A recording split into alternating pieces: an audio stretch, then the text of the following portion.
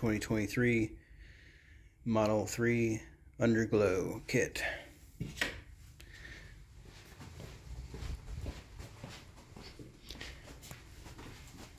This little trim piece right here goes across here.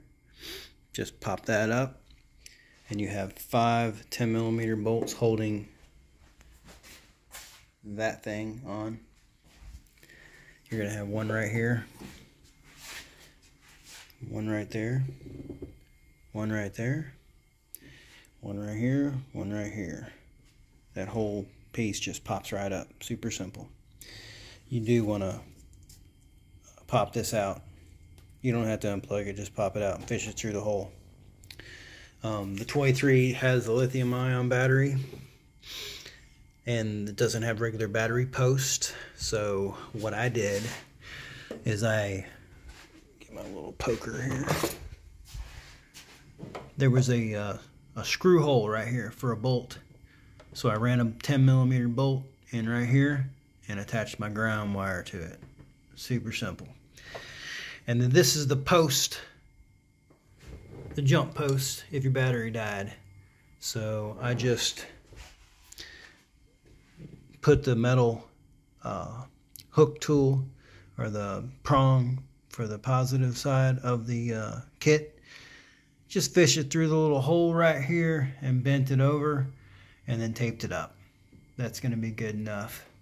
That way you don't have to actually, you could just poke a hole in that big power wire. But you know, if Tesla wanted to say something, well, you poked a hole in the battery wires, we got to replace all the wet battery wire or something stupid like that. This is something that can be easily reversed without voiding your warranty and all that stuff. So after you take all this stuff off, it opens it up and you're like, oh, this is super easy. And then jack the car up, and then there's a splash guard underneath this car, and there's like 7 10mm and 2 15mm. You pop those out, splash guard comes right down, and you got a big giant hole. You can throw freaking anything through there, 2x4, whatever. It's just a wide open hole. So you fish your wires down, you fish your wires up, do what you need to do. And I zip tied to the grommet, the factory grommet for my wiring. And then this one just has 2 on the side, so I just went left and right. But if you have a front and rear, they're going to chain together. Super easy. It's the same thing. Make sure you clean their undercarriage where you're going to stick the neons with rubbing alcohol and a rag. Get them good and squeaky, grease-free and clean, so your neons will stick good. Now, there is a power wire, a red and black power wire inside the car. If you have a kit that you want to install inside, if you take this out, pops right up. This pops right off first. Move your rubber grommet out of the way. And there is a black and red power wire up in there, big thick ones that you can tap onto for constant power. Now, there is another guy that showed you how to take this off. You want to access the cigarette lighter here. This thing pops straight out like that. Got some clips all the way down. And then there are some screws holding this trim piece.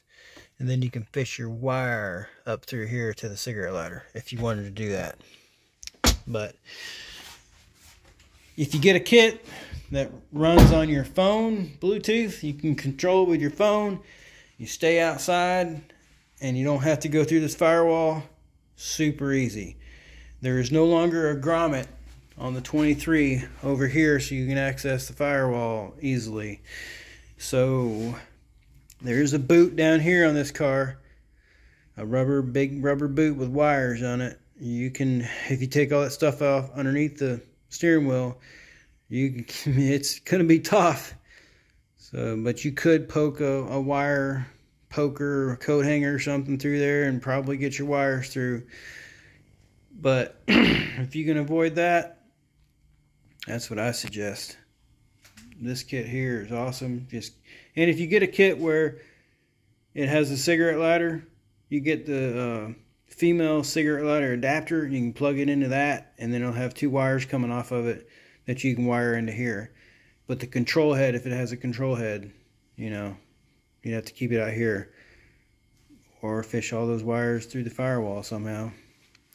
But yeah, I highly suggest getting a kit that is hardwired, so it's super easy to install. Peace out.